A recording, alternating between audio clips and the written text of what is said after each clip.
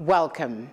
Our guest today is a seasoned journalist, an experienced information manager, a resilient businessman, a member of the prestigious Nigerian Institute of Public Relations, and a philanthropist who currently serves as the Commissioner for Information in Delta State, a position he assumed after holding the fort as the Chief Press Secretary to the Delta State Governor for 4 years.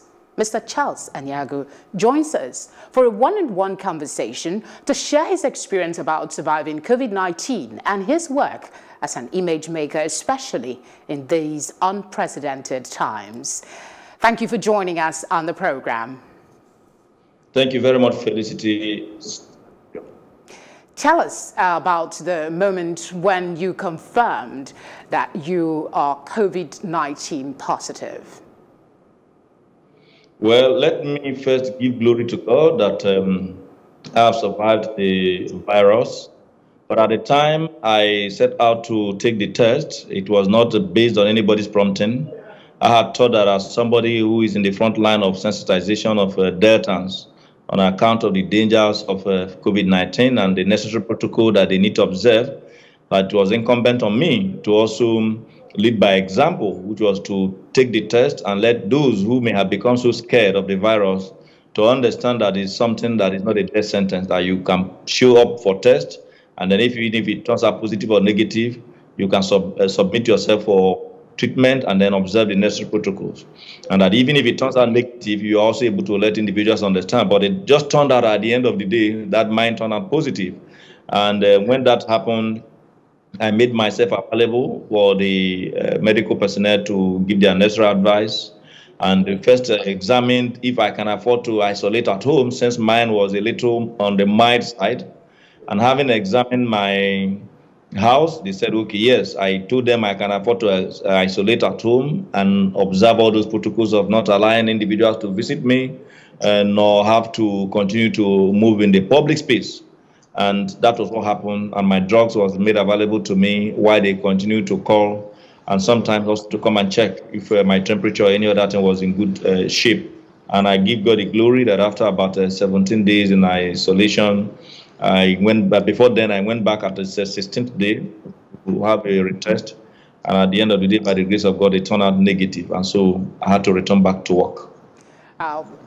Congratulations on that, really. It's not a death sentence, as we all know, but the one experience that people don't seem to talk a lot about is surviving isolation. The word itself inspires a little bit of fear. How did you manage through that period? Well, for me, apart from those who self-isolate at home, I would have preferred that they continue to call it treatment center rather than isolation center. Of course, you know, at the beginning, because coronavirus is novel, the moment you are suspected to have the virus, you are taken out of the society pending when your result is out, and then before treatment begins. But these days, the moment you even show up for testing, you are encouraged, if you have the symptoms, to even immediately begin treatment. That was what happened in my own case, because just less than 24 hours after I subjected myself to test, I discovered that I have lost my sense of smell. And at that moment, I called the doctor, Dr. Mrs. Peace Ezewuike, very, very wonderful, is the CMD of Asaba Specialist Hospital. She was there through and through, and every call she answers, and sometimes she also called to check up how I was doing. And so I had to observe those protocols. But isolation is a sickness in its own, particularly for those of us who are always up and doing in the public space. For you to just stay alone in the morning, in the afternoon, mine could even be said to be better because at least I have a fairly large compound where I'm staying alone, that you can always come down or move around within the compound. At least you are not interacting with any other person. But for those who may not have such facility, is quite difficult. And then when you are taken to a government facility, of course, your area of interaction is further contracted. So when that happens, you just need to begin to think of surviving and not the comfort of your home. Because at the moment you survive, you return to winning ways and join other persons. After all, there are those who are sentenced to prison for a number of years and they still cope. So the moment you are surviving and the sickness is not, you are not overwhelmed by the challenges of the sickness, you just have to give glory to God. But I think that as time goes on, the government, we need to begin to take a second look at what constitutes a treatment center, otherwise known as isolation center. What are the facilities put in place so that individuals are not feeling bad that they are just kept in one place. All right. Having experienced all of this, what worries you about the seeming skepticism that is still being expressed about the existence of COVID-19? We do know that there is a professor who has come out to boldly challenge the government to prove the existence of COVID-19. There are two major factors that I think has contributed to the cynicism and prejudice that exists now in our own part of the world. One is that over the years, because of failure of subsequent government, our people have little or no faith in what government says, because over the years, government will promise you they are going to do this, and then you discover that it's not done. So whenever government says it's going to do something or that this is what it is, the tendency for individuals and members of the society to doubt is quite high. Then the second is the fact that we are very religious people. And the moment our religious leaders give us a contrary view, the tendency to believe the religious leaders more than those in authority is also quite high.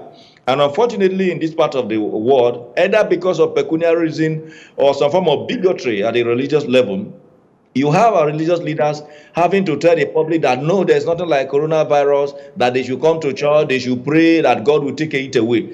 Forgetting that before now, there have been a lot of other infirmities, whether it's in form of polio. Polio became something small because the vaccine had been before now been discovered, and as such you are giving vaccine against polio. There are a number of other sicknesses that you take vaccine that were in existence before some of these religious persons came on board. The same thing it is with COVID-19. 20 years time, those that are born may not understand what we have gone through, and they will come to realize that possibly there's a vaccine, and they will say, okay, go and take vaccine against COVID-19. But those who are now saying coronavirus being the first kind of infirmity that is coming in our own time, and they're making individuals believe that there's nothing like that, that is not being fair. Our religious leaders need to understand that COVID-19 is no respecter of any religion. Neither is it respecter of any tribe. They need to assist us as government personnel to sensitize members of the public. If there's any professor that says there's nothing like coronavirus, I pray that he does not contract the virus so that he does not become like the doubting Thomas, who may have to experience this before he believes. For me, COVID-19 is real, and I know what I experienced, I know what other persons experienced, and that it cannot be anything compared to malaria, because even the drugs you are administered, it's not the same drug that you administered when you have malaria. All right. What are you doing now that you are back on the saddle to help address this skepticism a little bit more holistically, a little different maybe from what you were doing before you contracted the virus? Well, now those who speak English say the experience is better than just any other thing that you are thinking. And at this moment, I'm equipped with the experience of having gone through it. And then also, I've also availed the state government some of the knowledge I got in the course of it, particularly as to how we are managing the pandemic, i.e. issues of contact tracing, and then how to also deal with those who may have unfortunately contracted the virus. I've also been able to understand that there's a certain regime in terms of administration of the drugs. And of course, we have to also change the mode of sensitizing members of the public to get them to understand that yes, these are some of the symptoms that may look like malaria, but that they are not the same. Because in this part of the world, we are used to malaria, and within a 2, 3, or 4 days, you are out of fit. Except maybe you are taking a drug that is not efficacious enough, and then you now have to maybe try another drug. But the situation where you are taking one, and nobody will tell you, in the case of malaria, that you must take all the necessary multivitamins and all that to boost your immune system. You do know that we are very much used to self-medication. Once you have malaria in this part of the world, more than 80% of those who come down with malaria don't even go for any test. Their system, they know that they have malaria because we are used to it. You just go to the next shop, which is why malaria drugs in this part of the world is just across the counter. It's not like if in the US, anything that have to, if you even report that you have malaria in a place like the United States, you are quarantined. But here, it is just normal. They will just ask you, okay, just go and buy this and buy that, and then you just take it, and then you move on as if nothing has happened. But that is not the same thing with COVID-19. All right. Malaria only kills when the individual that comes down with malaria does not have the money to treat it. But coronavirus, whether you have money or not, if it has gotten to the level where it takes charge of your organs, your money will not save you. A good case in point is a late chief of staff to the president of blessed memory, Abba Kyari. He has all the money, but when coronavirus came calling, he took advantage of his pre-existing conditions, and unfortunately, we lost that very intelligent officer. What are you doing differently now to address this skepticism that people are expressing? I am relating my experience. I cannot tell them that it is, if I say it is real, it is not based on the fact that I heard it from somewhere, because I'm not a doctor. But I have become now a doctor in it because I've experienced it. So experience is now teaching me more to understand that this is real. So because I have experienced it, I have gone through it, and I knew the kind of symptoms I had, and I knew the treatment regime that I went through. So in sensitizing the people, I can speak much more authoritatively. I'm not only saying what happened to Mr. A, I am saying what happened to me. Among the many concerns brought on by this pandemic is that of job loss. I want you to talk to us about the state government. How is the state government working to minimize the economic impact on citizens of the state? Well, I must admit that the economic impact of the pandemic is unimaginable. And then, unfortunately, you know, when it started, almost everybody was thrown overboard, so to say. Everybody was challenged because it's novel. And then the fact is that we were much more concerned on how do we make people to survive. So everything was more like placed on halt. But along the line, we discovered that it's a pandemic that we have to live with for a little while. And as a state government in Delta, we now came back to now examine how do we continue to cope with the virus. And that now led us to taking the decision to ensure that all the other existing programs that we have, i.e. construction of roads, building of more classrooms, building of more infrastructure in a number of areas, creating of more jobs, which has been the hallmark of the COA-led administration, will have to continue. Because we realize that not doing that means that you're also creating another pandemic, which is the hunger pandemic that will come on account of the idleness of a number of our people. Here in Delta State, we have a lot of able-bodied young men and women. And to that extent, to be able to cope with the challenges thrown up by COVID-19, we realize that allowing the contractors to return to work will mean that a number of skilled and unskilled labor hands will be engaged. Continuing the building of classrooms and blocks will also mean that a number of skilled and unskilled hands will also remain engaged. The same thing we also deal with our job creation strategies, that we don't just need to just stay put with COVID-19, everyday COVID-19, and as if that is the only thing that we have to do. But unfortunately, because COVID-19 has also affected the monoproduct that we have in this part of the world, which is oil, because a number of the machines are no longer rolling in the advanced countries that were before now and still remain major buyers of the oil, which is our monoproduct. And of course, when that happens, Delta State being the #1 oil producing state is directly, not even indirectly, also affected.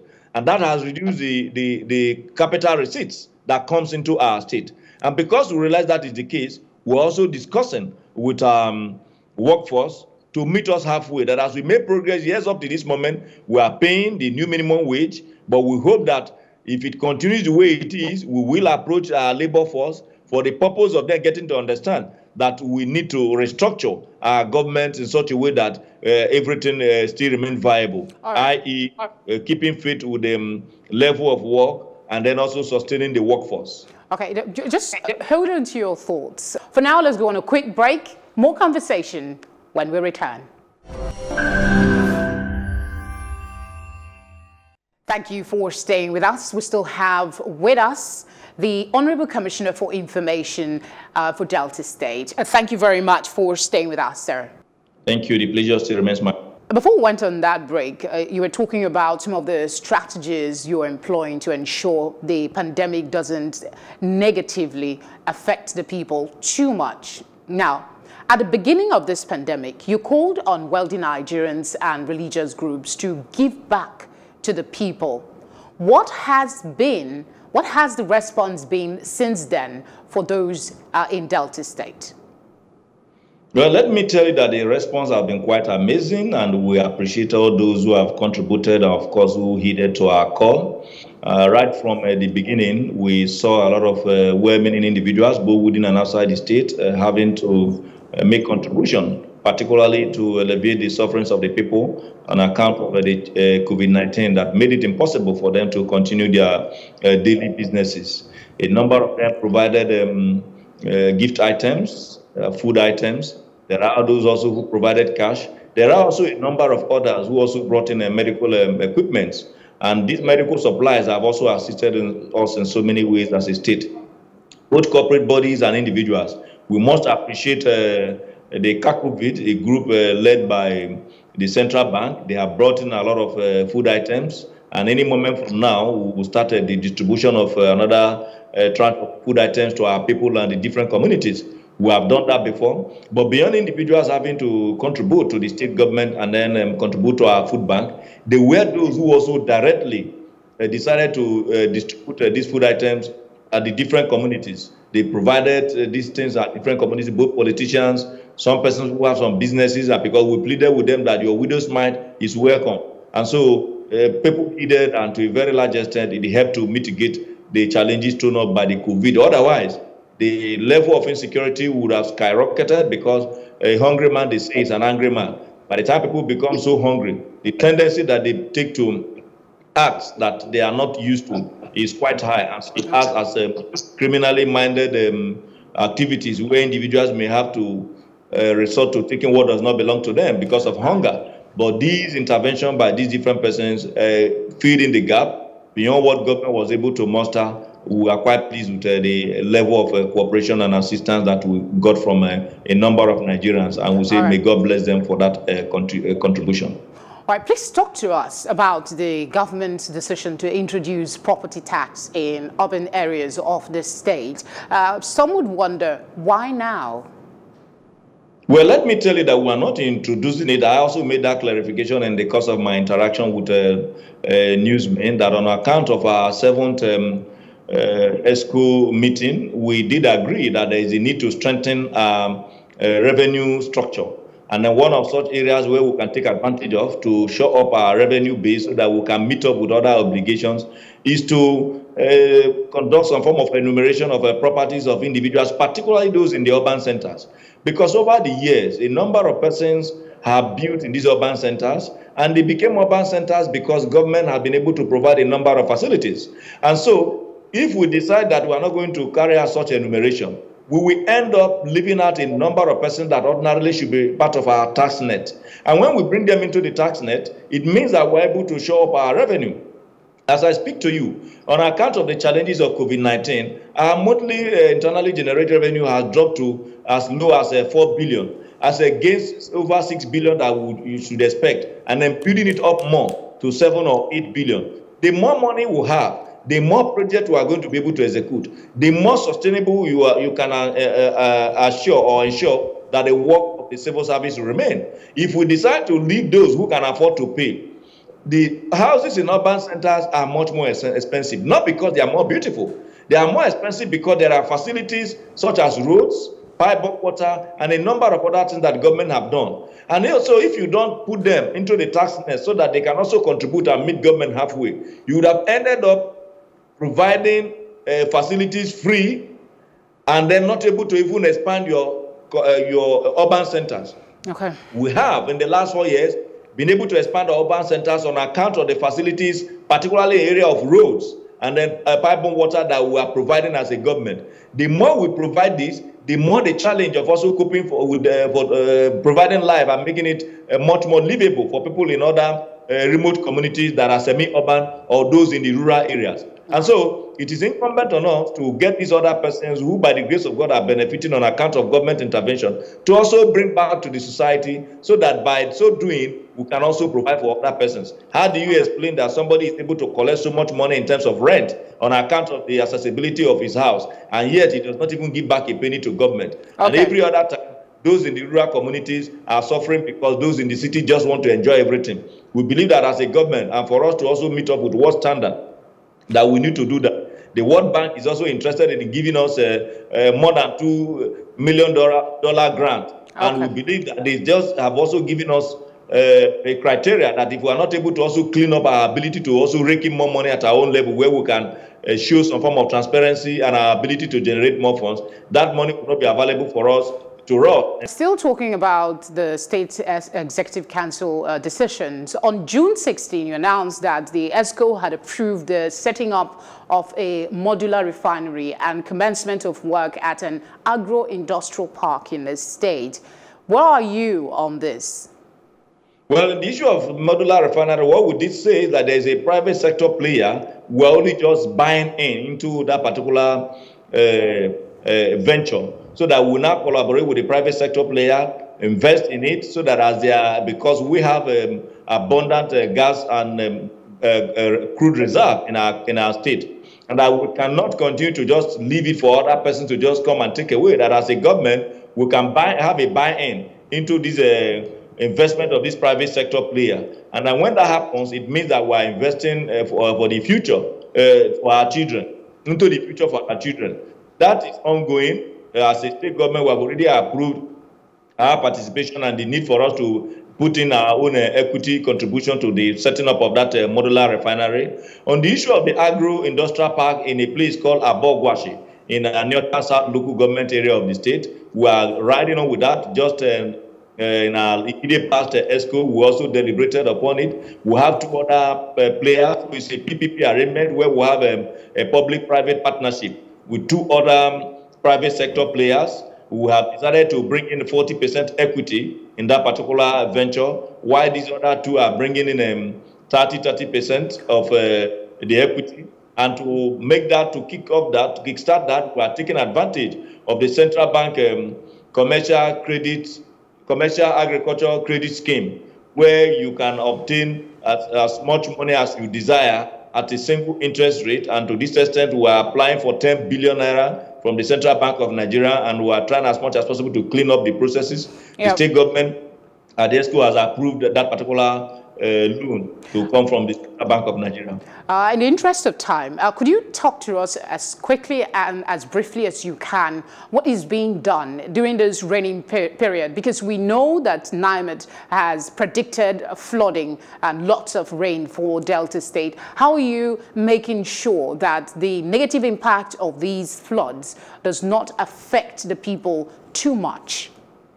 I can report to you authoritatively that about 18 local governments have been predicted to be impacted in our state, and that largely the flood for 2020 is going to be river flood. And it's not like the splash rainfall that may come on account of such a splash flood that will arise due to torrential rainfall, but largely because of the increase in the volume of water in the river, and this time around the River Niger.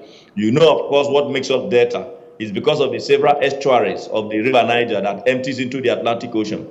We are already in the process of commencing sensitization of our people, particularly those who live in flood-prone areas. We are convinced that our approach in the past cannot be sustainable this time around on account of the challenge of the COVID. Before now, we ask them to move. We establish camps where we water them and feed them for a period of 2 months plus, before we ask them to go back to their different communities. But it's very much obvious that that may not be feasible this time around, because we are not going to be able to quarter everybody in a camp now due to the issue of a prevalence of a transmission of COVID-19, particularly at community level. And so we are looking at other means of letting them know that they need to move to a higher ground, good enough in this part of the world. Communal spirit pervades the atmosphere. We do believe that our brothers and sisters will be their brother's keeper, while as a government we begin to also explore other means of meeting our people halfway. Our desire is that at the end of the day, we don't lose anybody on account of the surging flood. We certainly hope that does not happen. Just to wrap things up now, we've been talking so seriously about the work that the state government is doing to help mitigate the challenges of COVID-19 on the people. I want to ask you this very personal question. What aspects of your work has been the most challenging during this pandemic, and how are you surmounting it? Well, let me first tell you that the advantage I have as a commissioner for information in Delta is the fact that I have a governor who matches words with action. And so I don't have any reason to begin to fashion out what lie to tell members of the public. In the case of communicating to our people during this period, the major challenge has been that of cynicism amongst members of the public. Good enough, here in Delta, there's a higher measure of trust between the people and the government, unlike what we obtain in other places. And that is largely due to the fact that when the governor makes promises, he lives up to it. The ones that he cannot do, he will tell you, please give us time. This one we cannot do it. It's not a question of just making political promises that you know is not backed up by any implementation plan. The major challenge that came is what I told you earlier, some form of religious bigotry, where some religious leaders will let individuals believe that nothing like COVID-19. And so when you now go out in the public, they mix it because of our religious inclination to say, no, don't worry, God will save us. Yes, God will save us. But it is very, very clear in Matthew chapter 4, verse 7, when Jesus Christ responded to the devil's inquiry in Matthew chapter 4, verse 6, he told Jesus to jump down from the mountain and that God will keep the angels guard over him. Jesus Christ responded, saying, thou shalt not put the Lord thy God to test. In which case, it's not because Jesus is not aware that God will protect him, but he knows that God is not a magician and that it's not good for you to put the Lord thy God to test. COVID-19 is already known to us to be a moving train. To jump in front of the moving train because you have a God that will save you will amount to putting the Lord thy God to test. You never get away from trying to educate the people, even in your closing remarks. Thank you very much for joining us for this conversation. Thanks for having me, Felicity, and keep doing the good work that you are known for. Thank you. And that's our conversation on One-on-One today. I hope you got the information, the reiteration of the fact that COVID-19 is real. People have experienced it and they are better now. It's not a death sentence, neither is it a joke. So we must take the necessary actions to stay safe and protect others as well. More conversations like this here on Plus TV Africa. Thank you once again for your time. My name is Felicity Ezewuike.